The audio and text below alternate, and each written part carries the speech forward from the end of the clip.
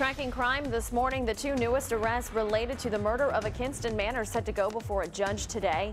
Police now have 6 people in custody following the murder of 71-year-old Jack Davis Jr. On Friday, an autopsy revealed Davis died from blunt force trauma to his head. Police tell us it happened during a home invasion on Girl Scout Road 2 weekends ago.